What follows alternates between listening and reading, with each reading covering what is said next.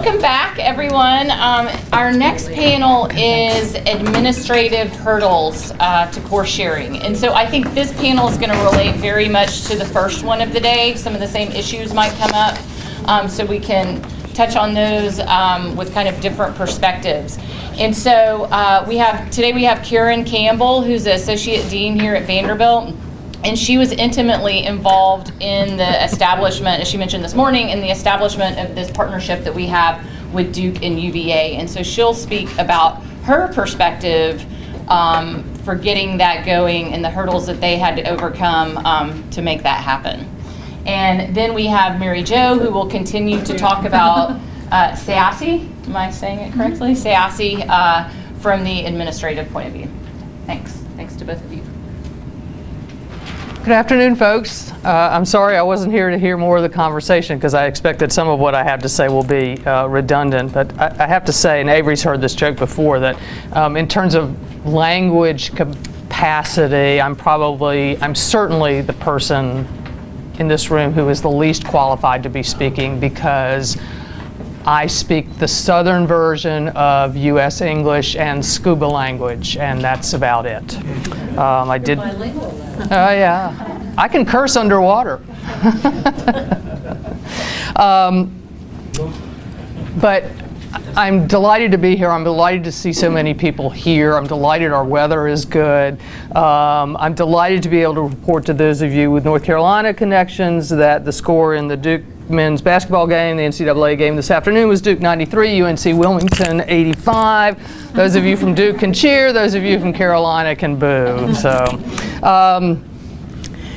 I didn't actually come in on the ground floor of this because Duke and UVA had already established a partnership and then invited us in. I wasn't even part of the original conversations, but I got on board January a year ago for what my predecessor in the Dean's office, John Sloop, has called the Tiny Languages Partnership, and what Marika Zattler, and I think she borrowed this term from others, but she's the first person I heard it from, talks about orchid languages, languages that are small, beautiful, fragile, and in need of protection and care.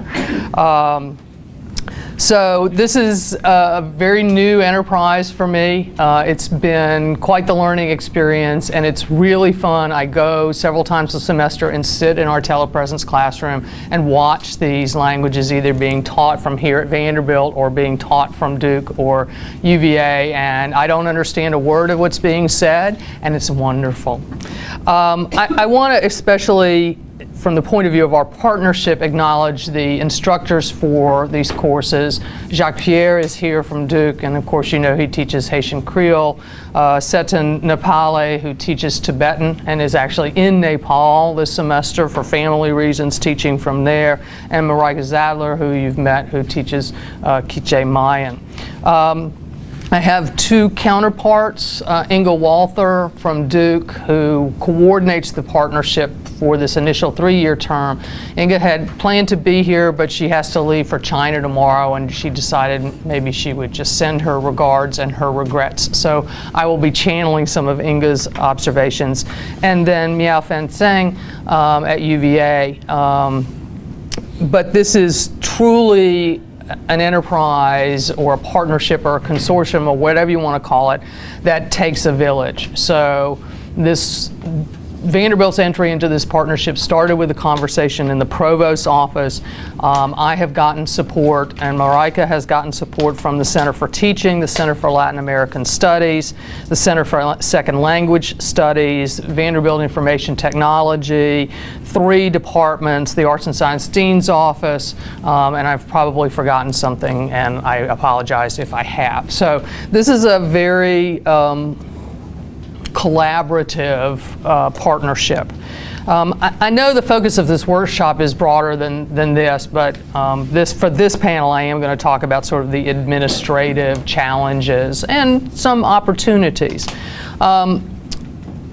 One of the areas of challenge is sort of the political landscape, and I imagine that y'all have talked some about this already today. But in terms of having a partnership in which languages are being taught by telepresence from faculty on other campuses, one of the concerns that I hear from faculty members sort of on the fringes of this conversation is, well, isn't this just a way for universities to replace faculty members, to not hire faculty members on their campus and to instead use resources from other campuses? And so when I talk with others about the partnership, what I try to emphasize is that the languages that are now available to our students through this partnership, Haitian Creole and Tibetan for the Vanderbilt students, have, as far as I know, never been taught on this campus and were not likely to be high on our list of curricular development. So this really is something that enhances students' opportunities. And I know that at least for Marika's Quiche classes, there are a couple of faculty members who are taking courses as well. So it's not just about opportunities for students, but also opportunities for faculty member to gain access to language instruction that otherwise would simply be absent from the campus. Another sort of political issue is the cost per student of providing this kind of instruction.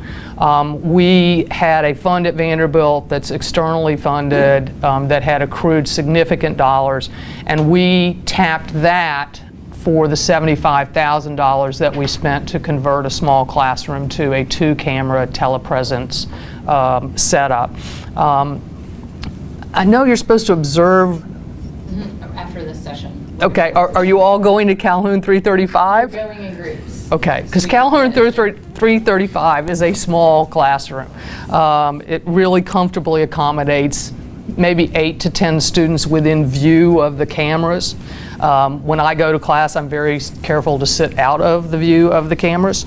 But $75,000 for what is, to this point, relatively small enrollment is a fairly substantial chunk of change.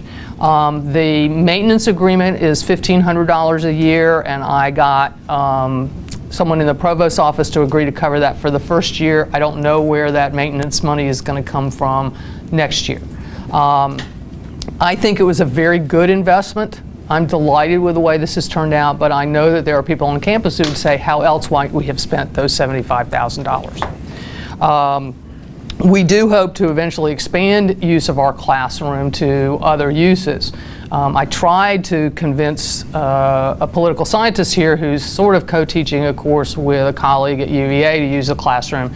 It didn't work out, and it's kind of nice to have it for the exclusive use of our language classes because it means we don't have any scheduling problems.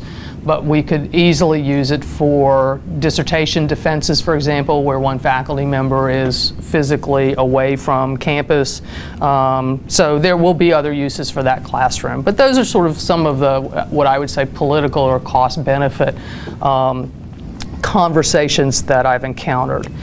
Logistical challenges are the things that I heard referred to when I was here earlier this morning, and those are the things that probably make Miao-Fin, Inge, and I lose the most sleep. There are time and space challenges.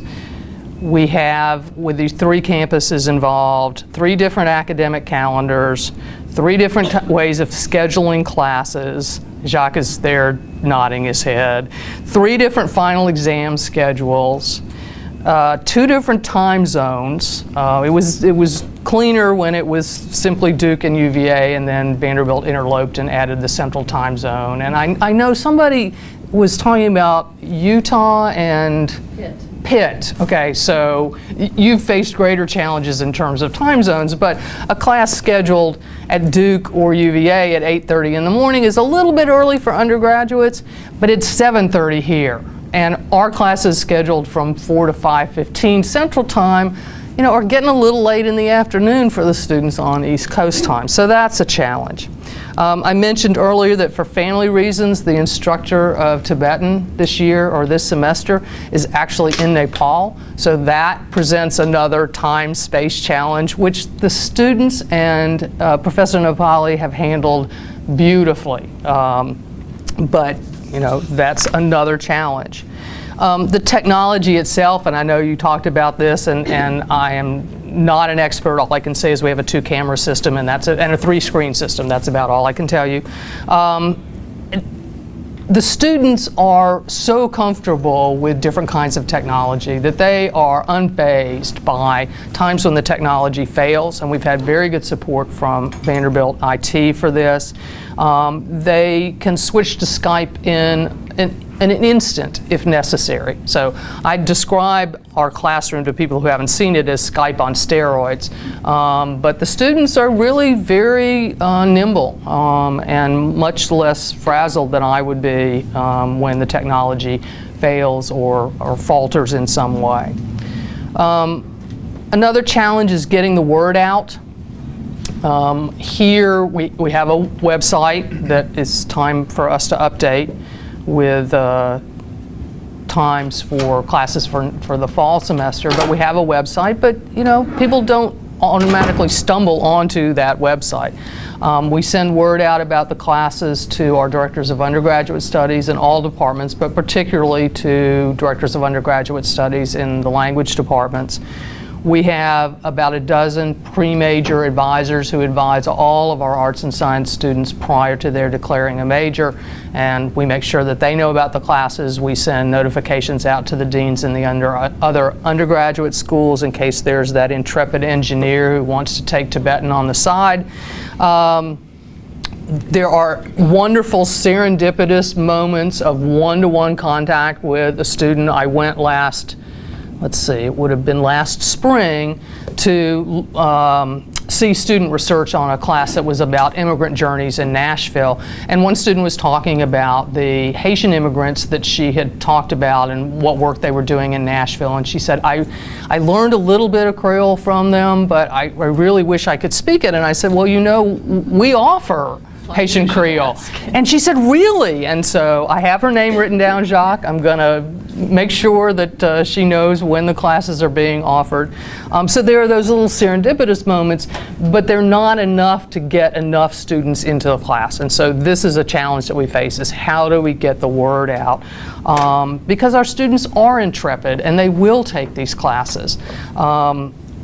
We have general education requirements at the College of Arts and Science that are pretty, I don't know, insular, I guess I would say, in the sense that for students who, once they have come to Vanderbilt, only courses taken in the College of Arts and Science count toward our general education requirements. But I managed to work with the committee that oversees our general education requirements, and they agreed to both count the partnership courses toward the international cultures requirement and to accept those courses as evidence of foreign language proficiency. So that removed a barrier that might have kept some students out of these classes, as, oh, is this going to count for Axel or not? I know all of you know this. One of the biggest administrative hurdles is the time and person hours, or the person hours spent in this, and the changing cast of characters.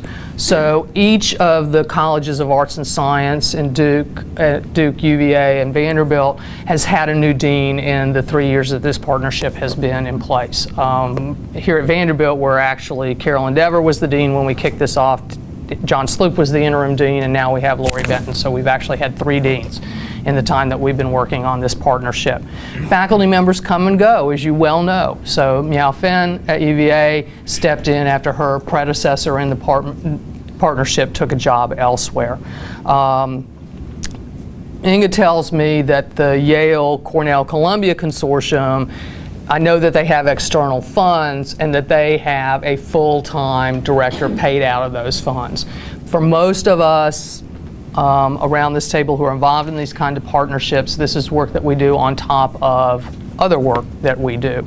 And Inga, I forget exactly what the title is, but she's now director of their German language program on top of everything else. So this is a challenge because this is the kind of thing that requires a lot of careful attention.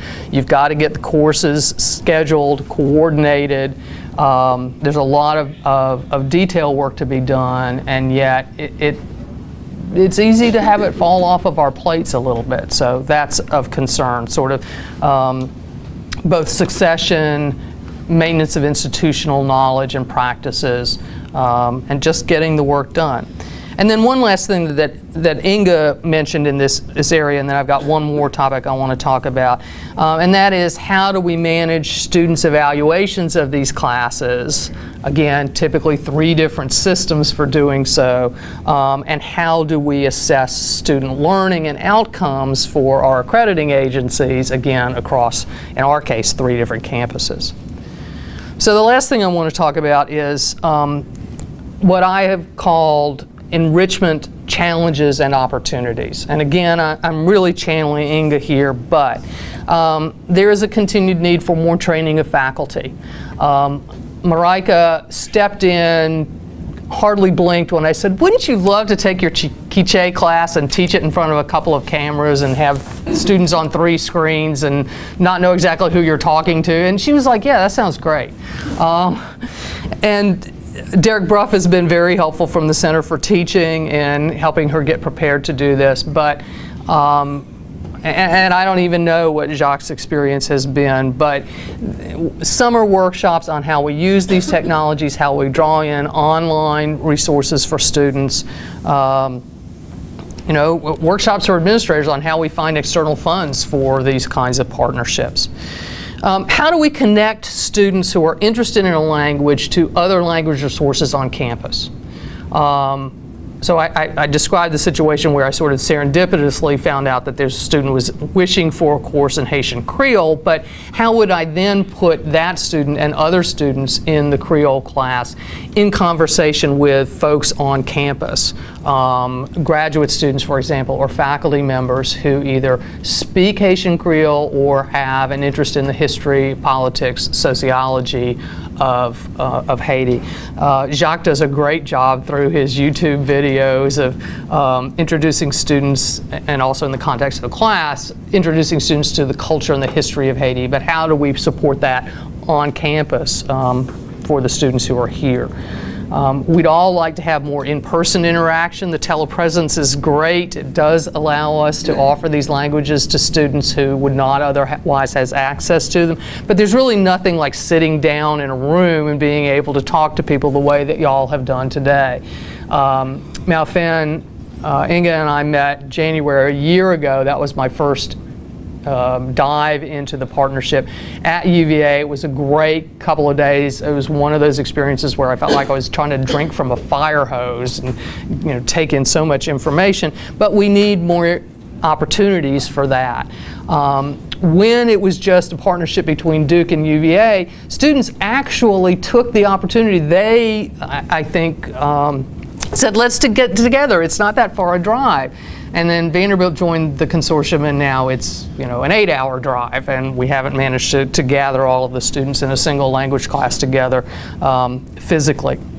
And then the last thing that Inga raised, and again, I know this is something that Jacques is interested in, but it gives me the heebie-jeebies, and that is scaling up these partnerships. Adding additional languages, bringing in additional institutional partners. I think I am at the limit of what organizational theorists call bounded rationality. I don't think I can think about another institution or another language, and yet I know that that's probably what we need to be thinking about. So that's all I have to say for right now, and thanks again to Miaofin and Inga and to our wonderful instructors for being with their students intrepid. So thanks very much.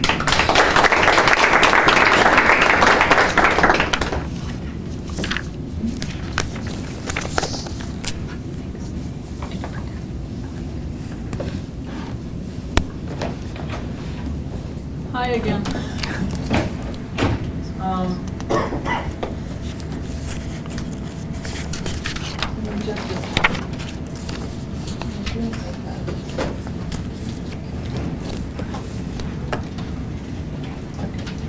Is it on?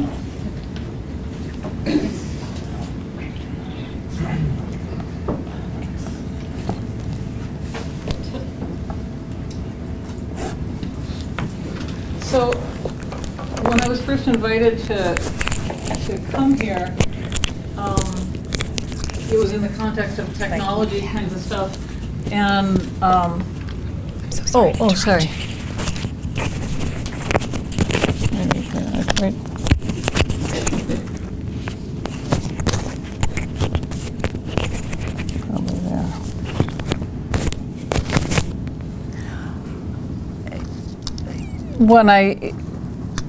my first reaction was, well, you know, the technology is kind of, it's developing and changing and gradually sorting itself out, but the administrative stuff is not sorting itself out and is just kind of getting harder in the context of shrinking resources, cuts to education budgets here and there and everywhere, and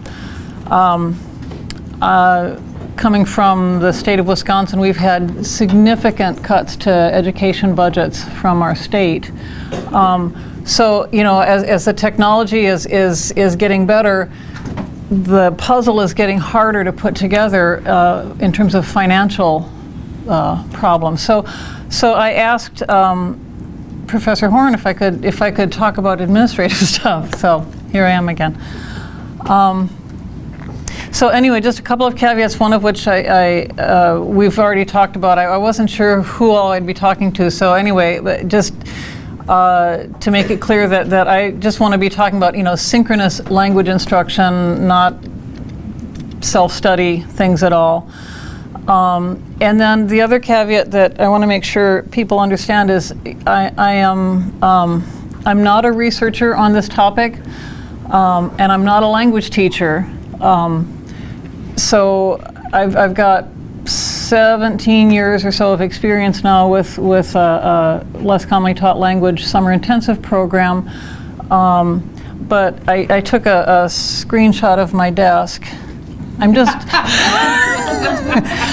I'm just an administrator. Add your floor. Additional space. So you know, kind of like what you were saying, getting into distance language instruction is not, it's not part of your job description, it's not part of my job description.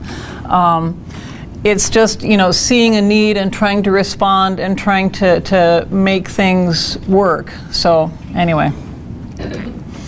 One of the ways that I've been thinking about this is, I mean, in terms of the market, right? And we've talked about this before, that interest is scattered in, for as far as I can tell, for any less commonly taught language, you know, scattered both widely and sparsely across the United States.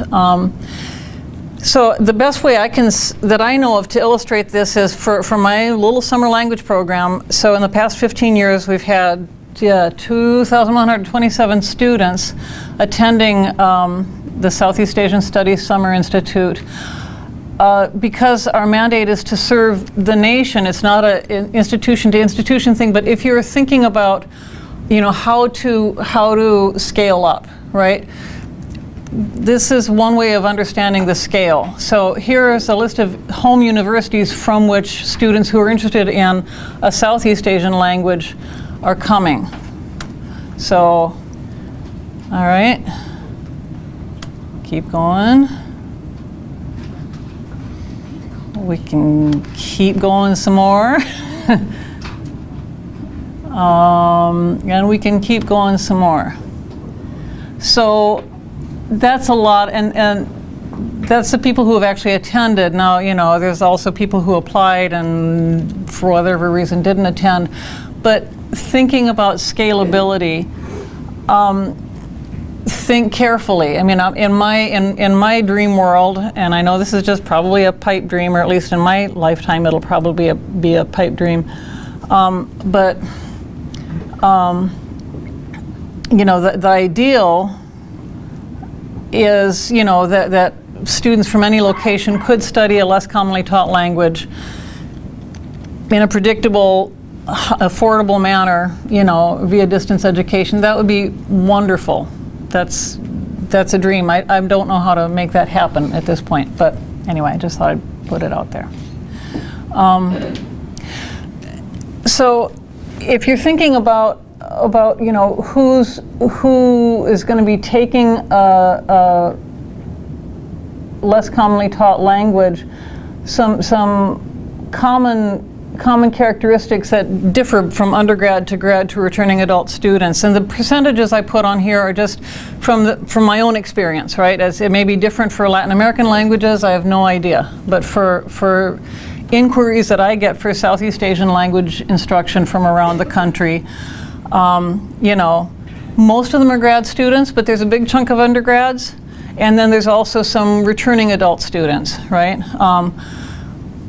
Most of the undergrads, at least that I encounter, you know, they want to study Thai or Vietnamese or Khmer or whatever. Motivation typically comes from a personal experience, either, you know, a family member, or, you know, their heritage student, or some family connection, or a friendship, or something like that. Since they're undergraduate students, I'm going to emphasize a little bit thinking about, you know, how much time students have to devote to stuff. So for both undergrad and grad students, they've made the commitment to be students, so they have time to study. And the biggest difference, the two differences between undergraduates and graduates, you know, one is that graduate students usually often have a personal motivation to study the language that they're interested in, but they also have a research interest, and that tends to keep them going farther and longer into more, you know, advanced levels of language. And graduate students, just the way funding, FLOSS funding and other fellowships work, people are more interested, funding agencies are more interested in putting their money into research-driven projects, projects that'll have an impact beyond just the student's own needs, right? So grad students have more funding than undergrads usually do. The reason why I wanted to focus a little bit on returning adult students is that when I've talked to various especially people who are encouraging my program to, you know, to grow and you know, reach out to new student populations. I'm getting the impression that there's an idea that, oh well, if you put it as a distance program, there'll be lots more people, and you can, you know, solve some of the numbers problems by having more students. I've talked to a lot of people who would be returning adult students, and some of them do wind up attending, you know, maybe 10% of our students, but their time is so limited, and the time it takes to actually engage in any language study is very large. So for returning adult students, you know, they often just don't have the time to devote to it. So it's just a note of caution as people are thinking about, you know, is it possible to how do I put it? Is it possible to solve some of the financial problems by growing your program more and more? There, I think, is a real limit to how many returning adult students can actually devote the time that it takes. So, anyway. There are some, but not a lot. We've talked about this already a lot, so I won't go into it too much. But in terms of how to, you know, barriers to making this work, funding is the hardest one. So some programs, you know, are self-funding, like the summer intensive language programs, like I coordinate. Grant funding helps. I've heard of, you know, some of the Mellon-funded programs. I don't know of any university extension course. I mean, there are a lot of like distance language, more on the order of computer-aided correspondence courses or something. But they're not really for synchronous instruction, so I'm not going to say any more about them. And I don't know about other universities. Our university is trying to encourage units to develop. It's called educational innovation, where a unit can capture revenue. You were talking about it with your university, but I think our university and others that I've heard of are looking at it as they will give a kickback to they will share the revenue with the unit that's doing it, but they want a whole lot of the revenue. So like in our university's case with educational innovation programs, if you can get one approved, there's a lot of ifs to it. I mean, there's a lot of regulations as to what they would approve, is what I mean. But still, the university you know, whatever the college that you're in will want to keep a third of the revenue that would be generated from such a thing. So as I've tried to put the numbers together for less commonly taught languages, you know, to take a market that doesn't have a lot, you know, the students don't have a lot of money, and then to try to create something that could actually pay teacher salaries, but give a 33% of it over to the dean's office just to be allowed to exist. I can't make the numbers work yet. So I don't know if there are other I'd be curious to find out if there are other universities that are trying to encourage, you know, innovation and to use distance technology, distance education to create a self-sustaining kind of a program. And in so many ways it's so frustrating, because this could really, you know, I think in terms of the technology, this could really work, but not with a 33% tax. I can't figure out how to make that work yet. So, and then the other kind of funding model that we've talked about a lot, which is oh, hang on, I'm going to back up once. Another self-funding model that we've had a few inquiries, but never really had a chance to get it off the ground. But one thing to maybe discuss is we've been approached a couple of times by universities saying, I'm just going to leave names out, please, but saying, okay, we just so happen this year to have you know, 5 or 6 students who want to study you know, Thai language, but we don't have a Thai language instructor at our university, and we don't want to hire one. So could you, UW-Madison, you know, provide distance education where it would be sort of a university to university thing, but not where, you know, if the other university, the receiving university, could just send a fee, like a per student fee to us. And that's maybe something to talk about or to think about. You know, we've only had a couple of kind of nibbles in that along those lines. And again, it takes a lot of time to develop something like that. So it's something that I suppose could be explored. Right now, we don't have something, you know, an on-the-shelf package that we could, you know, if we get a call from another university that asks something like that, we could just trot it out and say, boom, here it is. We don't have that yet. But as I think about it, that might be something that's viable. It would depend on the cost. So anyway,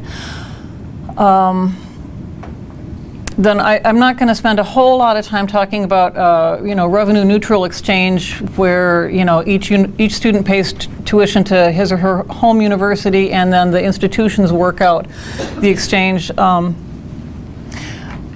We have a lot of that expertise sitting around the room. I do have some slides and a couple of things just to say about 2 institutions. Is our Center for Southeast Asian Studies has developed a relationship with University of California, Berkeley, and then a separate, you know, relationship with Northern Illinois University for just a 2-institution exchange, where Berkeley offers Khmer instruction, we don't. We offer 3rd-year Thai, they don't. So, you know, we just exchanged those 2 things only. Similarly, Burmese and Vietnamese language between us and Northern Illinois University.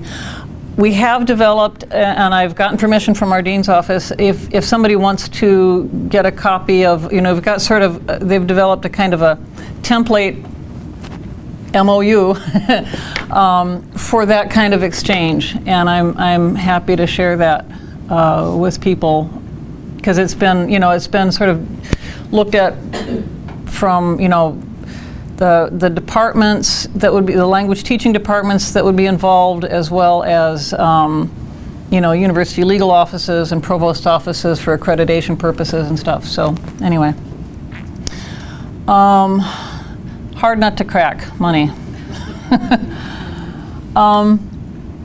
So I just want to go into this a little bit.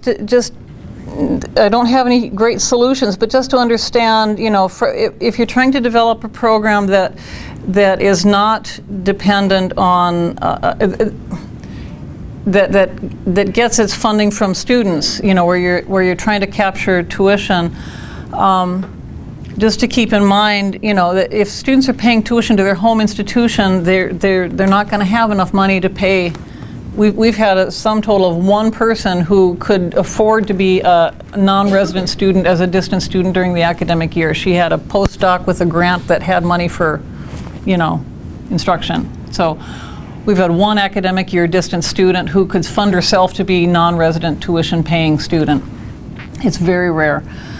And the other thing, I've spent a lot of time talking to financial aid offices around the country.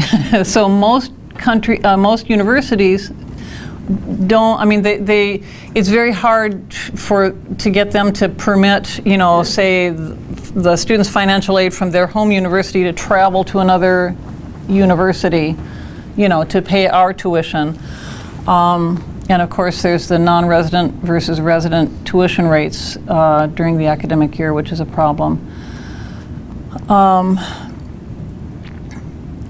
So I'm going to skip that slide, I guess. Another thing to think about as well, no, I guess I did talk about this already, that, you know, that as we're trying to develop models, it seems to me like there are some powers on campus that really want us to create distance education mostly to help their revenue gap problems. So anyway. One other administrative barrier, and we've talked about it some already, but just the impact of when an instructor who's been, you know, doing his or her job teaching a language is told, you know, now you're going to have distance students too. The first impression that I've dealt with various instructors is the kind of feeling overwhelmed. It's just, oh my gosh, there's all this technology to learn and all this stuff, and so again, it's just to encourage people, as you're thinking about stuff, to consider this. So, you know, from a like a human, because what I've asked from our like human resources side of things is, well, this is more work for the teacher. Can we pay the teacher who's got distance education students? Can we pay him or her more than somebody who doesn't? And the answer from the HR point of view is, well, you know, no. And there's all kinds of, and I'm not criticizing that, there's all kinds of reasons why I say, you know, somebody who's got a class of 20 students in Japanese, and then I've got a teacher for Indonesian who's only got 6 students here, and I want to put, you know, 1 or 2 distance students in the class. The HR point of view is, well, you know, it's already unfair, so what are you guys complaining about, right? On the other side, the instructor I can certainly understand, can feel, you know, justifiably like that they're being asked to do more work with no additional pay, right? So it's just a tension to be aware of, and the only way to deal with it is to, you know, sit down and talk it through and work it through and come to, you know, something that works for everybody. So I'm just putting it out there as something to, you know, to be aware of. And honestly, I put through all of these, you know, things, but various other presenters have talked about them already. You just talked about several of them. So I didn't know when I was preparing this, you know, how much information there would be on you know, dealing with timing and course descriptions and all of that kind of stuff. These slides are just, you know, taking information from this template MOU that we've developed for a 2-institution revenue neutral exchange. So I'll just run through these very quickly. In terms of timing, you know, we'd all talked about that, you know, timetables are built very far in advance. So we've set ourselves a deadline. If there's going to be an exchange, we have to know by the end of April for the fall semester or by the end of October for the following spring semester. In the course description, as students are enrolling, and again on the course syllabus, you know, students in each institution need to know before they enroll or as they're enrolling that there will be distance students too.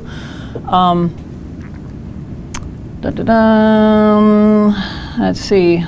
We, like everybody else here, it sounds like, you know, follow the sending institution schedule is the schedule for the course. I don't know why that odd font problem is there. Let's see. A lot of these we've already talked about, I think.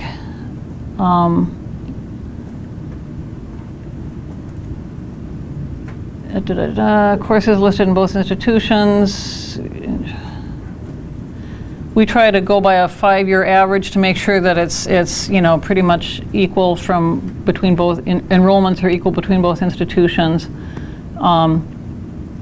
And then one thing with the MOUs that we've developed with UC Berkeley and NIU and it sounds like other universities don't do it quite the same way, but because of the need, especially for FLOSS eligibility and stuff like that, that if we're in a MOU with another university for one of these distance course exchanges, that even if no students at UW-Madison are enrolled, if we've entered this agreement with another university, we are obligated to pay the instructor and hold the course because we've gone into this agreement. So I think that's about all I've got, basically. It's just to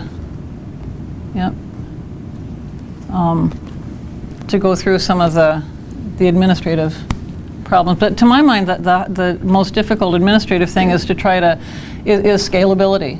You know, going from 2 institutions to 3 to to more, it gets very, very hard. I think it's worth doing, but I'm not quite sure how to make it happen. So, anyway.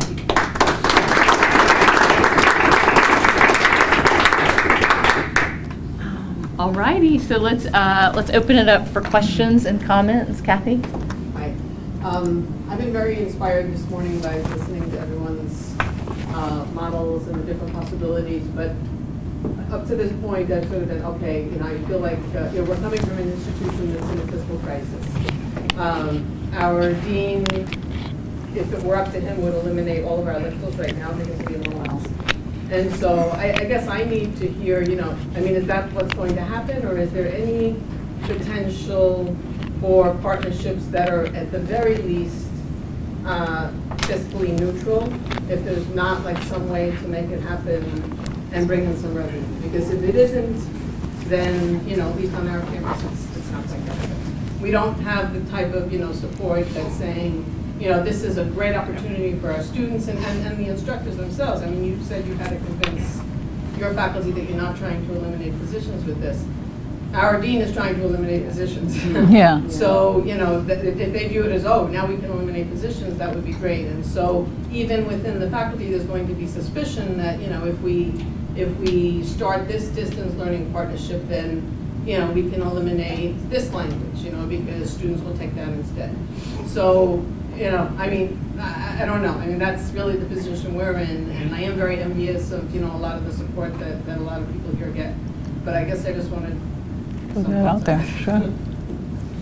Well, I'll speak just very, very briefly, and that is, I've been 31 years at Vanderbilt, and I sometimes forget how privileged we are. There is no expectation from the dean's office or the provost's office that this partnership will bring revenues to Vanderbilt. There is no, at least, open conversation about, well, if we enter into this partnership, then we can cut a similar language. There's none of that. So we are very, very privileged. Did you want to say? I'm going to keep trying to figure out, how to get through this. I mean, I think the demand is. I know the demand is out there all over the country for this kind of instruction, and that there are students who want to learn these languages and So I'm not going to give up. And not only that, But- I also don't see even, campuses that have a solid program don't see any advantage in offering the distance language because their program isn't at risk. And so it's even, it's not only the ones that are suffering and they get canceled, it's also the ones that are like, well, why should I bother doing this? There's no incentive for it. Although, like in our case, it's not. I mean, it's not so much the programs. It's things like rules of our Board of Regents that are just very very strict. That there are in-state students and out-of-state students, and whether we want to or not, those are rules that we have to try to work around. Oh my goodness, okay. Steve? Well, I was just going to answer, we're kind of having the same issue. If it wasn't for the NRC, we wouldn't really be able to catch up. And I want to say our NRCs are very supportive of Yeah. that. Yeah. But that's the thing. And so one of the things that I've been exploring, because one of the issues that I have is I don't even know where the hell I would look for an MOU to be made in a national institution. It's weird. I can go make an MOU with an international institution tomorrow like that. Very easy. But a domestic partnership is much harder for us. I don't know why. But one of the things that we can do, at least in Georgia, is that we have found that there is like a system in place that you can use the Georgia Board of Regents University. So anybody in Georgia can become a transient student and take our classes. And that's what we're going to try to do to get people into our classes through distance education. But that is the only thing that I know how to kind of maybe work that angle, if that's a possibility. Yeah, no, we have that as well, and you just pay the tuition at your campus, but not all the campuses participate. And again, it's like a campus that has more to offer doesn't really see an advantage. Well, I think you just have to go after the students that are interested in that is the main issue that we're finding. Cynthia?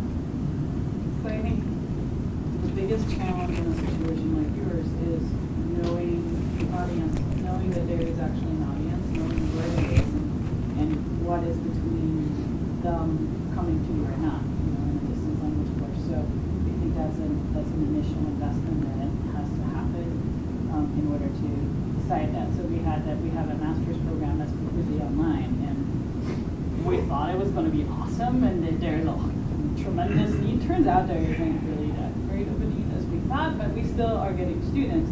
So then the next thing that I ran into was, or that my colleague ran into, really not so much me, is that these students had to pay these astronomical tuition fees, because they are actually, some of them international, because we made it global, so you can be anywhere to participate in this. And so she was the director of the program, went back to the university and negotiated a special rate for that program. So I think it takes a lot more legwork, but if you're invested in saving your program, then it will take additional legwork before the rescue mission can be completed.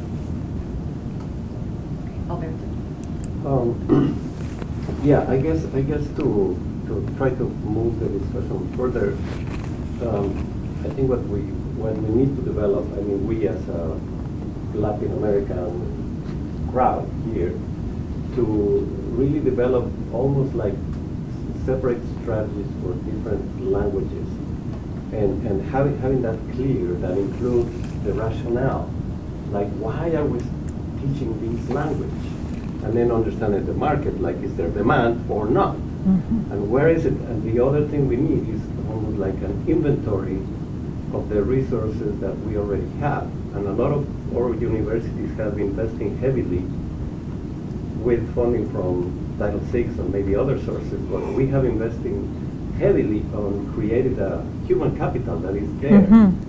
And the challenge is, and the next step would be to try to be creative, and what you were talking about in the morning, like think outside the box and sort of use the advantages that the technology is giving us to really move it forward. And I don't have a solution to put on the table, but it's just an invitation to roll up our sleeves and then just see, well, let's start with this. And again, I think we need different strategies for different groups of languages.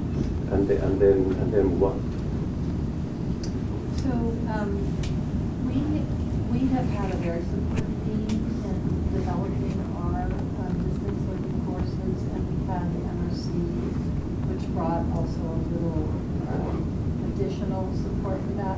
Where we have found resistance is with the languages faculty, because they, especially Spanish, but also not the case of Portuguese, but especially in Spanish faculty, but also for our Asia Center, which offers other LCTLs, not to distance learning, that there's a perception that they are taking students away from their classes. And so one of the things that we try to do is really work on the rhetoric of the value of language study at university-wide. And it's very labor-intensive, and it's a long-term project, right? So we don't hear our languages department promoting it. We don't hear the university per se promoting it. So we've been really working hard to say, here's the value of language study. Here's how to distinguish the University of Utah from other state institutions. We offer these languages. If you come to the University of Utah, you have the opportunity to do more. We try to phrase it in terms of the international mission of the university. So that's right in our mission statement, global university. We hook into that. And we also try to really emphasize the link between international and diversity, to say these are opportunities for heritage learners.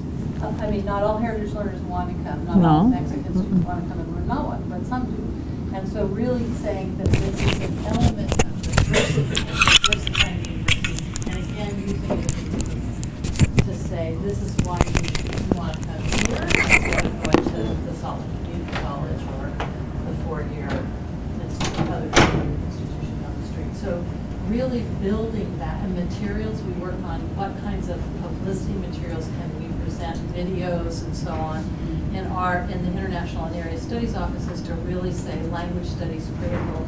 And then we privately, or not privately, but informally try to say to language faculty, you know, I know the students who are in the Nahuatl classes, they're not taking Spanish classes. Most of them are already native Spanish speakers, and what I'm telling them is they should go take Spanish classes, right? So we try to just sort of then informally counter that perception. It's an impossible task. We're not going to win that battle, but at the moment, we, continue to offer the courses. So. Yeah, I agree with that. I would also say, since I know that y'all are interested in Portuguese, one thing that we've been working on Vanderbilt's campus is really getting the word out, creating this message that it's also really useful for undergraduates to get jobs. Talking about how important Brazil is now as an economy in the whole hemisphere, and that we really need to be looking at that. And we have had job recruiters come to us to connect them with undergraduates that are graduating with Portuguese experience. So, I mean, I think that's less true of, the least commonly taught languages, that we're going to be able to make those sorts of arguments. But I think any time from the universities that you can show that helps student placements post-graduation, it makes it more attractive. Okay, Amanda, and then Todd, and then Cynthia. Coming from a public university in one of the poorest states in the country, I'm very envious of the financial resources, but I actually think I'm more envious of the administrative support. And I'm really curious how this partnership came to be. Like, how did administrators in these universities start talking and decide this was a commitment that you wanted to make? I'm not sure I can answer that question thoroughly because I was not the first representative of the dean's office. John Sloop, who preceded me in the undergraduate position, was the first to step in. Flippantly, I would say Vanderbilt looked at something that Duke and UVA had and said, wow, that looks cool, let's go play in their court. So I don't know. We have at Vanderbilt, I think, a relative paucity of language instruction. Avery, you might have a different, but I think we have a relative paucity of language instruction for a university of our caliber, our size, and our wealth.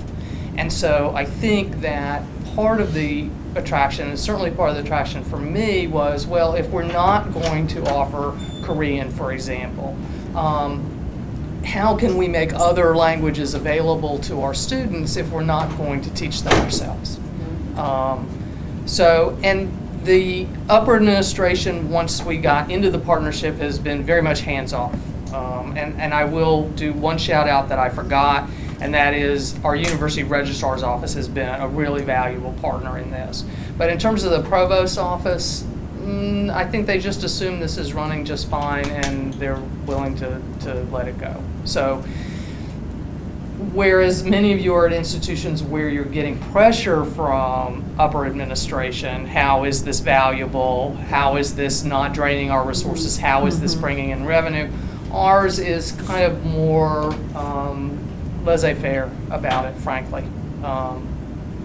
But before, we did get pressure before about our low Key-Che enrollments. There was more concern. And so I think this goes back to one of the conversations that we were having earlier. It's all about people, right? And so you have people that want to build a digital language partnership. I mean, I think we can't say we've just got to wait for that person to come in and make those changes.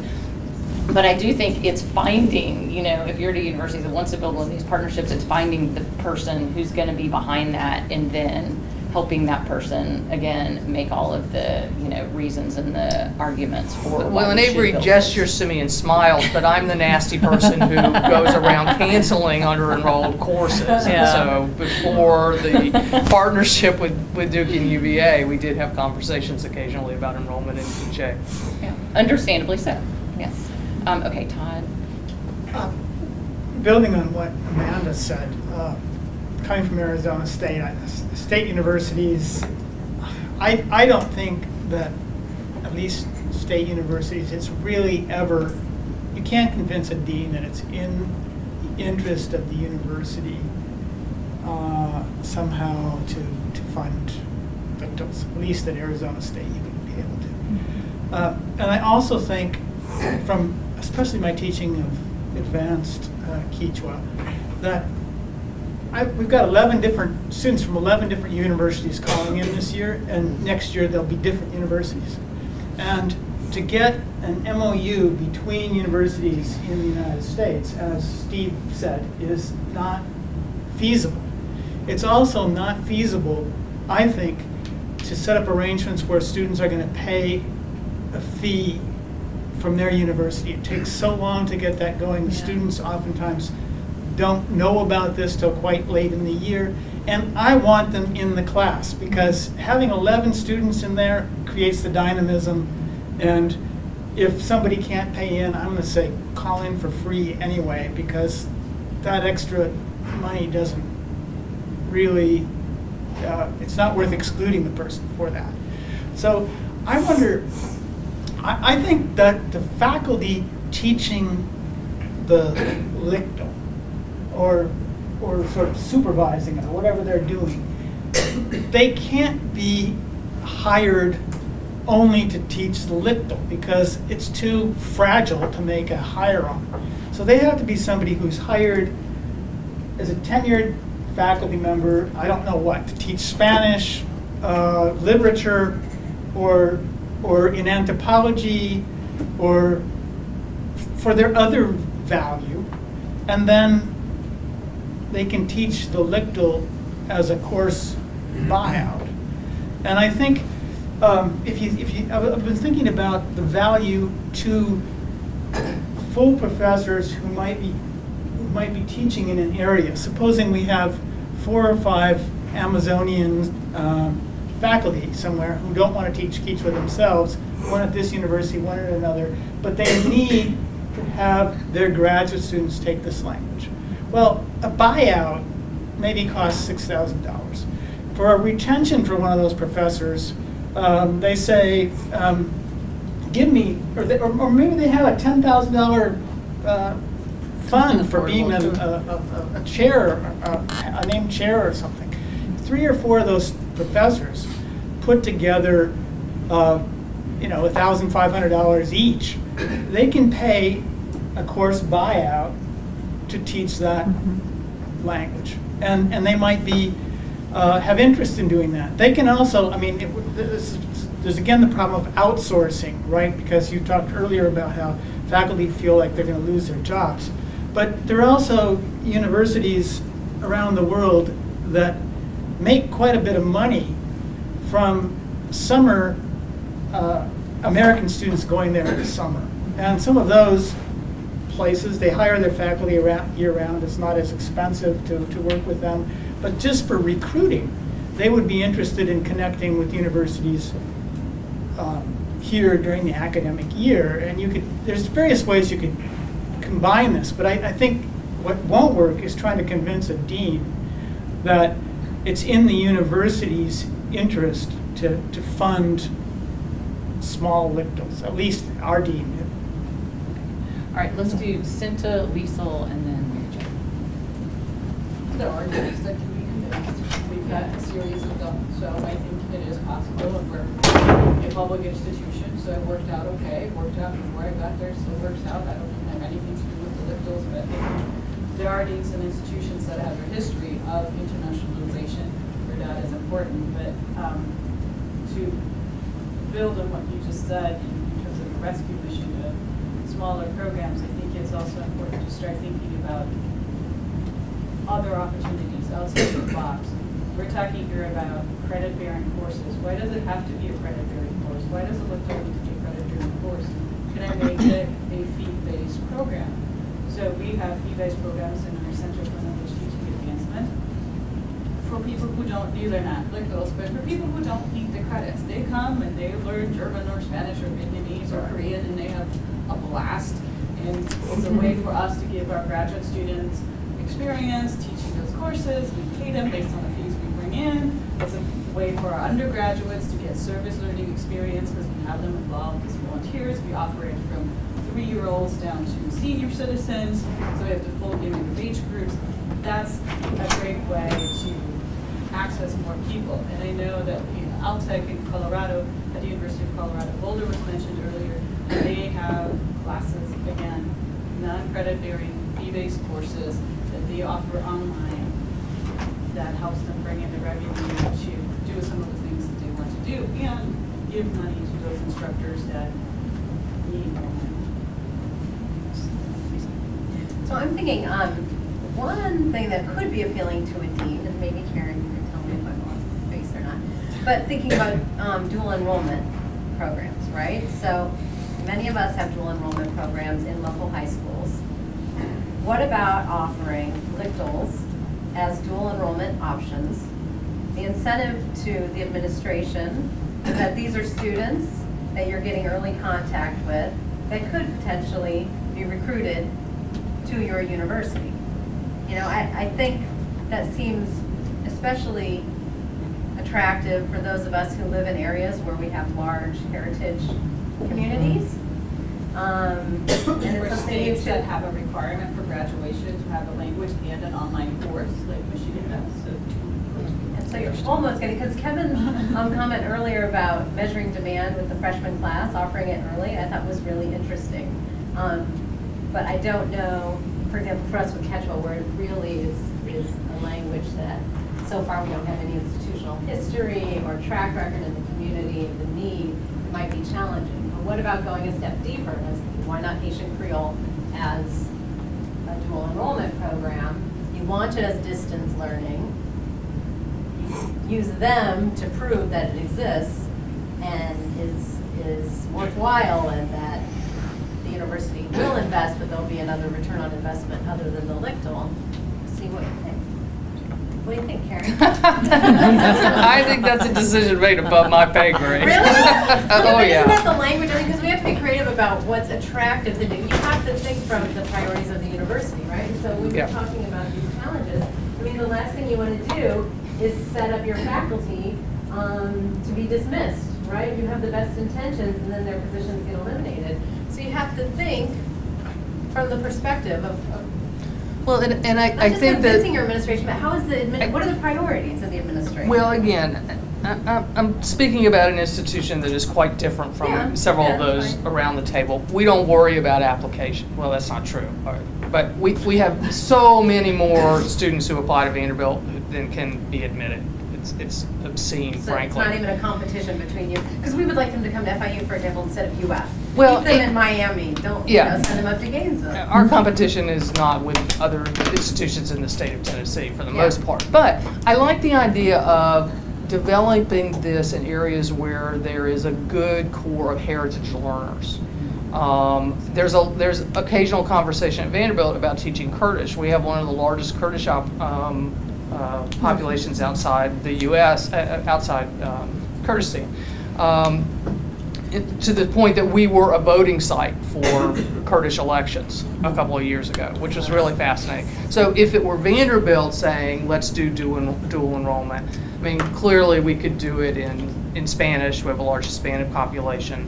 But Kurdish might be the place, you know, and I don't know what to say beyond that. Or We don't do a lot of dual enrollment here. We're going to start that with You're Portuguese. starting it. You start with Portuguese?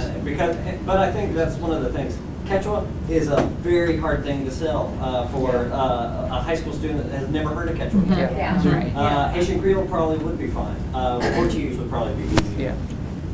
Depending on the population, Nahuatl. But it really depends. I think that you have that marketing. Hell, you have the marketing to undergraduate students and graduate students already to figure out how you get them in there.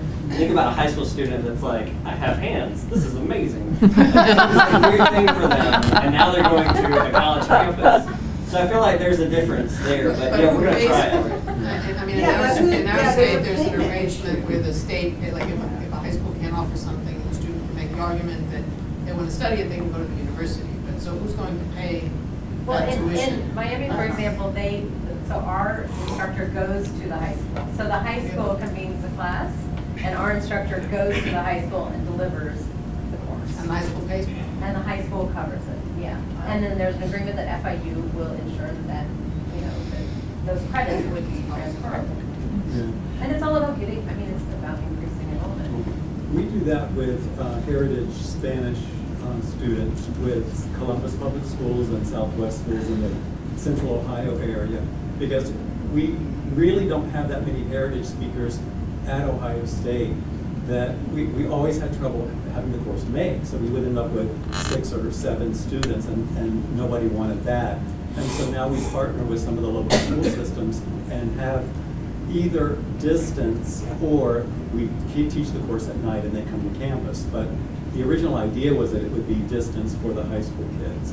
And it's one of those, the mechanism is already in place because those high school kids can come to OSU for the very same sorts of you know, as the policies and mechanisms that y'all have talked about. And I had a conversation in January with the Ecuadorian consulate in Chicago, because they had been to Ohio State to talk about Ecuador, and we had a relationship building already.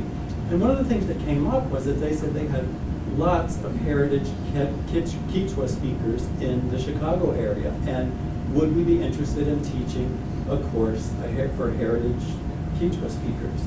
And so we're toying with the idea about how we might go about doing that. Of course, we're in Columbus, Ohio, and they're in Chicago, but they said that they would be happy to make the consulate available for classroom space, or we want to do that from distance. So there are possibilities. I think that's one of the outside the box things we need to be thinking about.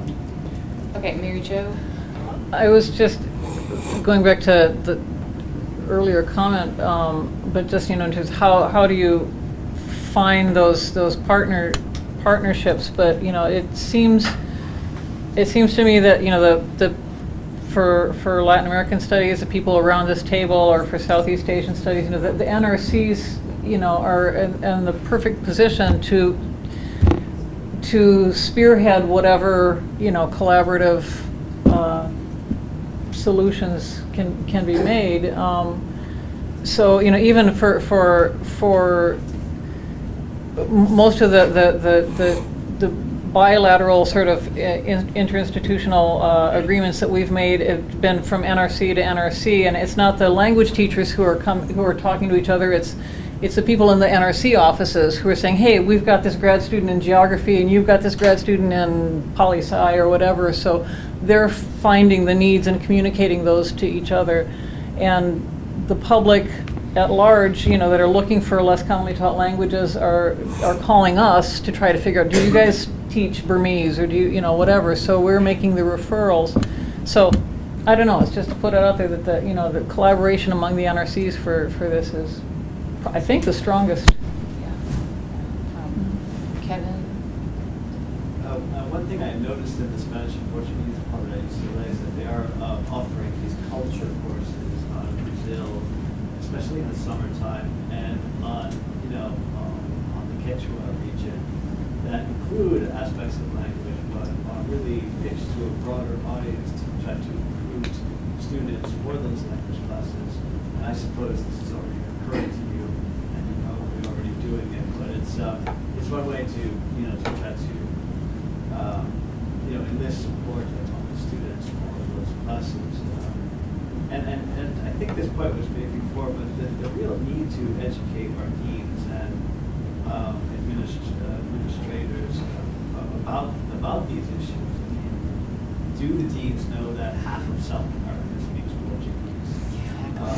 You know, do they realize what you know, what a giant in terms of its economy Brazil is, and how many business students would, you know, will be interested in, would be need to know Portuguese in order to carry out business there, considering that very few Portuguese speak English, very few Brazilians rather. So I think this is really an ongoing campaign that we're all involved in, and it requires enlisting the support of our colleagues, because ultimately I think our deans, you know, do listen to their colleagues, but only when, you know, when we can get a critical mass together to approach them. That was one of the reasons why we decided to try to pitch the NAWAC class to involve many departments on campus as possible. Yeah, okay, so we've got about 10 more minutes. Let's do Todd, and then Cinta, and then Steve. I'm really intrigued by this idea of dual enrollment, because if it's distance, you don't necessarily have to be where the community is. Like the Kurds are here, but so for example, they're the biggest heritage group with Quechua would be in New York area, New Jersey, would think.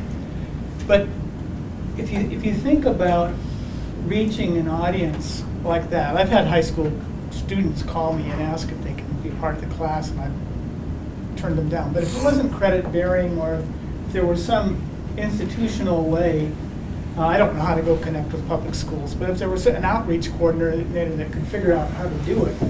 I've had conversations with the Ecuadorian Council in Phoenix. I can't imagine that the Ecuadorian government wouldn't pay at least half of a buyout for the maybe they wouldn't, but I mean, to find, if you're thinking about impacting a larger community, the idea of coming up with the money for a buyout is relatively small compared to the large public impact that you would have. And my difficulty would be more just that I wouldn't mind having students in the class, but I just wouldn't know how to go out and connect with the school system or to set up a dual enrollment program. But if there were some sort of structure which outreach coordinators could figure out, it does seem like that would be a good way to be able to get the funding.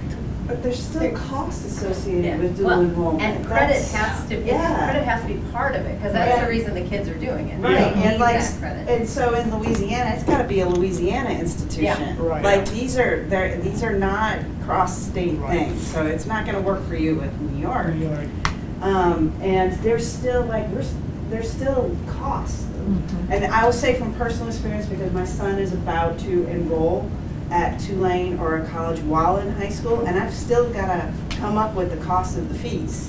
Yeah. So it's not free, and it's not free on Tulane either.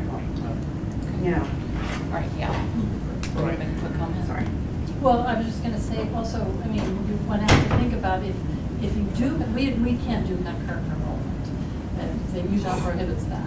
But if you do, you are also getting students at a more advanced level by the time they hit your campus, and then do you have the more advanced courses to offer them? So you may be potentially draining from your academic year courses, or pressuring you to add more levels, right? So I mean, there's those things at additional costs, right? So there's that. Interesting. All right, Cinta. So I'll comment to that one, and then comment to the things that I was going to say earlier. Right, so Michigan passed a law several years ago that now high school students have to have 2 years of high school foreign language in order to graduate. So we realized, yay, great, but oh, what's that got to do to us? Is it going to help us or hurt us? And so one of the things was, well, is there's going to be students that are going to be upper level classes in high schools, can be offered a distance learning. That went nowhere, so I'll admit that right away. But we're seeing now that our enrollments at the university, 87% of our students come from within the state of Michigan. And so our enrollments are changing. We used to have first and second year students primarily, and then some third and fourth year. Now we're at about half-half. We're about at an even point, which if you look at the MLA numbers is pretty impressive. Which is causing us new headaches. For example, TAs are only allowed to teach first and second year according to our university union contract. So now we have more staff than we need for first and second year, and not as enough staff like the fourth year. We haven't solved that one yet. So I think you have to sort of change with the market and the laws around you. And so 4 things I wanted to say, building on what Mary Jo had said about the NRCs playing an important role. I'm in German, which is always under siege. We're like just big enough for people to be aware of us, but not big enough to actually survive. So, you know, we fight. So our professional organization, the AATG, has put together a whole host of sets of advocacy where how we can lobby for German specifically and languages in general. And I think that, you know, could be something that the NRCs could put together for your languages, is that you can take those letters and argue for it in the high schools, argue for it in with your deans, argue in the community. The second thing is I think the heritage speakers are an important source. We have received a very large grant from the government for Arabic because Michigan has the largest Arabic population in the country, so that they went to us and not to other places, even though we actually wanted Chinese because we had Arabic. And picking up on the consulate or other embassy organizations like that, the previous institution that I was at had a Finnish program that was entirely funded by the Friends of Finland club or something. I mean, it was just a random connection, right? There was this club in town that for some reason there were a bunch of Finns that, and one of them had a lot of money and they donated it. Same with Norwegian, got funded that way. We are in a German program very much looking for the German American businesses because some of them want to teach their staff German, so we work with them. We try to connect with them and offer some more classes. And then one of the biggest things that we have learned and successfully navigated within German is understanding what the dean and the provost and the president are currently excited about, and then twisting what we want to do to match what they're excited about. So digital humanities is awesome, and we're just going to do that, and we're going to finish our graduate students in 4 years in their PhD program, and so on and so forth. So just connecting to these missions and working on joint hires and so on, I think that if you're in a small unit, that's the key to survival, is connecting to something that has cloud and you just attach. I have a question for Karen on this collaboration with Korean institutions. Is it just for the languages, or is it something bigger as well? And like, this is a writer. It's just for the languages. Okay. I mean, there are no doubt other partnerships, but this is a language-specific partnership for the 3 institutions. Okay. Because I was wondering if that might be another way to look at it, is if there's another thing that's already going out there, just throw a writer on it and say, all right, well, we'll also do some languages. How about that? I'm sure in other cases like you might be able to do that. that's the CIC, I think, is part of their. CIC You know, because they're sharing lab equipment, they're sharing library resources and languages. I'll add just one other thing. Again, back to Portuguese. One thing that we've been doing for the past 2 or 3 years that's been very successful is trying to, well, we've gotten a Fulbright foreign language teaching assistant in Portuguese, and so we bring someone up from Brazil to teach Portuguese here at Vanderbilt. or to teach at our minority serving institution partner, FISC. And so then you can, it's supporting our, again, back to the NRCs trying to come together and collaborate on this. It's supporting our NRC mandate to partner with MSI institutions. But it also, if you get a really good student, they come in and they have a lot of great energy and they're young and they get the students, they get the undergraduate students really excited about the language and really engaged in the extracurricular activities around the language. And so then I think that helps create a swell of support, of interest for the language that then, is more appealing to the administration that you have student demand for the language. Which is tough to do with the FLTAs because it might not always come from the same country. So if you have a fairly steady flow from Brazil, so Portuguese works just fine, but right. For most of the other languages, we get, Kazakh 1 year and then. Right. Yeah, no, I'm specifically talking about Portuguese because I think that could be the most stable. And, the person's only here for 1 year. They may not be a great teacher. I mean, there's a lot of ifs, but I think that could be another, low cost way to try to stimulate program. Okay, so thank you all for your and thanks everyone for all your comments. Okay, so now we're going to take a break, and we're also going to give whoever would like to the opportunity to visit the distance language classroom that we have here. It's a small room, and the class is going to be in session.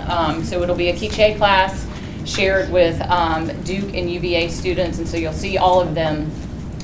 The last group, Marika wants to give whoever's in the last group the opportunity to actually try it out. So if you're really wanting to do that, go in the last group. But I have some of our staff is going to come over here and take us. So we need to divide ourselves into essentially groups of about 8 people each so we can fit in the room. And we'll take you over there. So you can be here in the room, or you can go and then we'll all come back here at 4 is when the next session starts. Is that right? No, 4:30. 4:30 is what 4:30. this says.